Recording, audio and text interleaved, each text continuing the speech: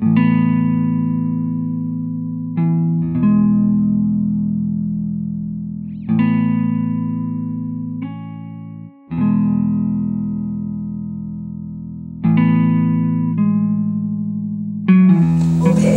everybody, thank you so much for coming. This is Loueva Smith, a great poet, our own Houston poet, and she will deliver some poems that she thought that she wrote about looking at the show. So I'm going to let her do her magic. She has a beautiful way of delivering everything. Go ahead. Thank you. Becky, thank you, first of all. So Becky asked me to do this, and it was a real pleasure. And I spent 5 hours here looking at these paintings. And one thing I found out about doing that is that it was like it was healing to look at an image that was not moving. And there was something about that it could almost hypnotize me, open up something that was very intuitive. So what you're going to hear is intuitive. So thank you, Becky, for making them. Yes, thank you. My navel aches, orphan sick. Don't believe any of my claims of love until I admit we have hurt each other so much, it is an automatic reflex. Who's got the hammer? The horses hitched to World War I were driven mad. But as it was then, so it is now, continues to be. We go on ending the world. So don't believe my claims of knowing any earth goddess, except this one, the earth I live on, and her too much. My mother prayer is hypocritical. The deity we have made of our earth is greed, a war wage, a soiled bed, a choking hazard. Intercontinental ballistic missiles breathe what is left of our air.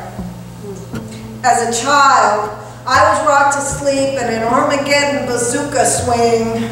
Hush, little baby, this world will surely end in your lifetime. I was raised in an age of anti-creation. When will the age of love begin?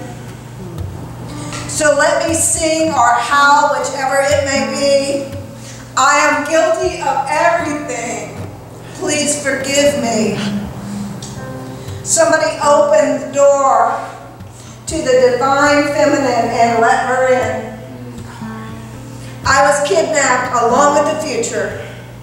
My navel is a vein wound mother mouth. I belong to the earth, it says. The earth's splendor blinks and weeps in my air-conditioned face. Naively, my soul will follow my body into death's stone breath. And my last breath will be dry and crave a drink of water. I belong to the earth.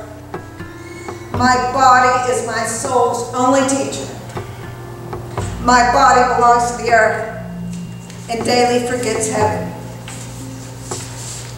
This is a Haitian, a summonsing, a voodoo, earth magic, voodoo, summoning, a Becky Soria.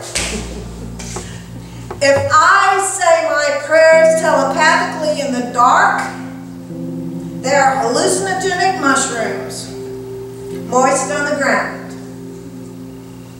I belong to the earth, and so let me pray. Emily Dickinson, baptize me. In the name of the bee and of the butterfly and of the breeze, amen. So Emily said, and worship nature more intimately than the Trinity. And since the goddesses have all been raped and stuffed full of nickels, tight as piggy banks, then please, Becky Soria, come and carry me of yellow meat, lemon sweet, pour for me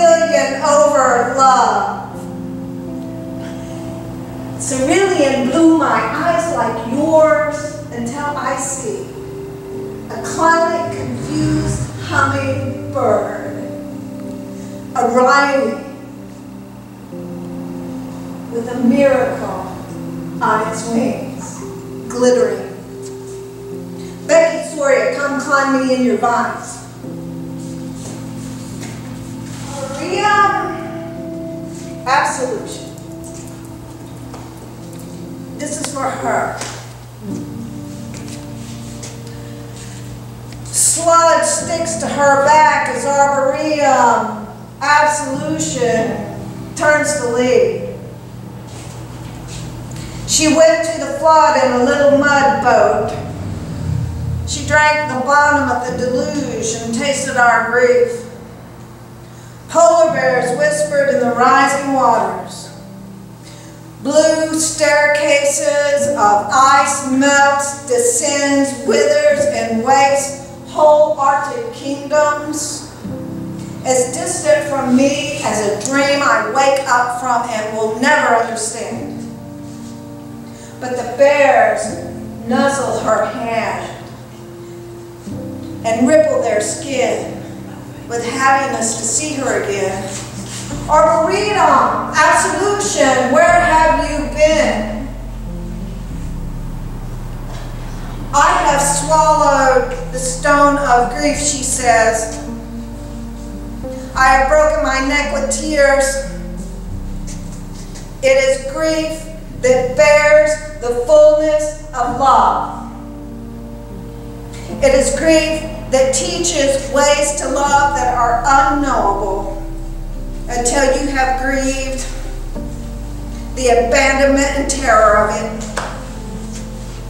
Species die extinct. We document them in research books. We stuff them in museum cabinet drawers. There is no loneliness greater than what we replace them with. Arboretum, absolution, spits a sharp hook from her tongue. Unheard, it is a woman word, but nevertheless it punctures deep. How will you come back? How will you come back? How will you come back to me? A memory of fireflies? A memory of what a whippoorwill said? I call this poem, I Do Not Remember My Earth Mother. It is as if I buried her long ago, and then I noticed a spent hibiscus bloom twisted bright on a sidewalk.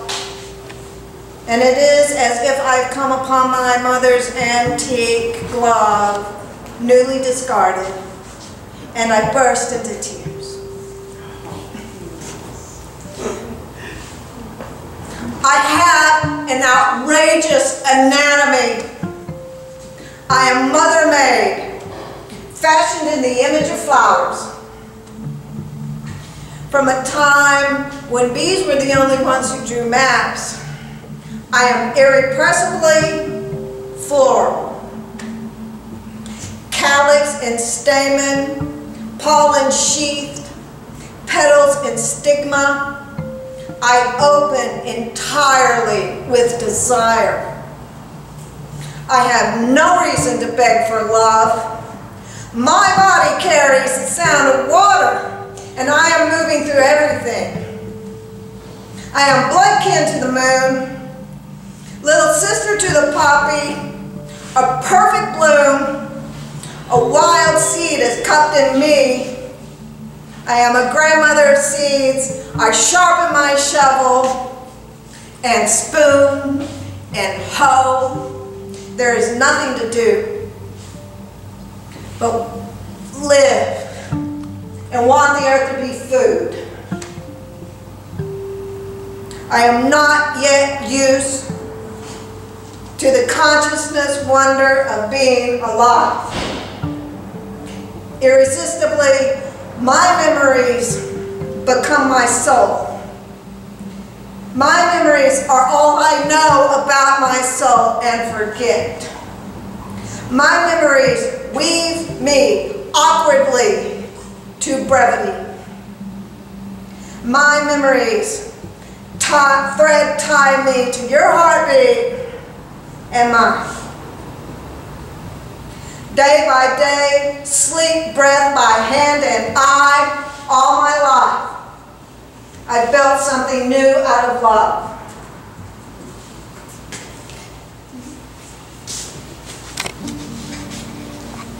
Though I set the earth down, alone in her senility, she will bury me, receive me again, even if all that can be found of me is my skull, my feet, and the palms of my hands. The earth soul is disembodied. I hear her scream. She wants to live in my body again. My DNA is green. Wherever I go, my feet hear the earth's soul cry, come up through me. I am dizzy, I wobble, I spin. My intelligence has been separated from her. I cannot grasp her knowledge, though my DNA is made of seeds. My intelligence has been separated from her, but my intuition aches to know why I was born with so little provocation. 1 of 8 billion. There's nothing more commonplace than humanity, but still, we don't know each other. The earth is diminished in the world's cynicism. Whoever loses their mind now has lost it for long and for magic. Whoever believes in the earth mother knows where magic makes them murmur at first and then be quiet under the stars. The night measured like music.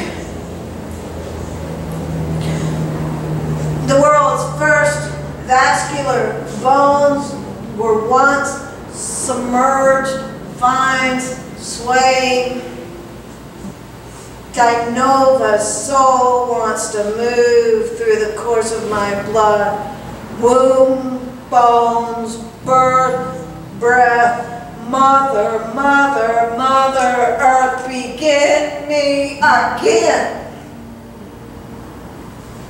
I pull her soul out of the ground, and her long vine enters through my face. Glance at me now, casually. I am a stranger passing by. I am your own reflection in an unlit mirror in your house at 4 a.m. If you are startled by me, then you must see how lost we both are.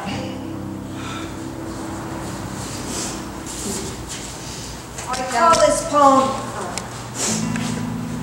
The Orange Tree in Bloom. Said the orange tree in bloom to the lavender, today she will cut us both for her bridal bouquet. The lavender replied, even in our roots, a mysterious love is there. Who can deny it and how you taste are the scent of me. Renovatium. I would rather this earth vine came from somewhere outside of me. From mountain birds I never heard sing. From strangers who never fed me at their table. From an alien race more advanced than me, those who already know the answers. I would rather this earth vine did not shoot through my heart. I would rather its single reborn bud, bright as it is, was not so tender or so beautifully lit with the joy to live and to be lived through. the blue earth and sky. I would rather this earth vine not be how precariously we hold on to each other.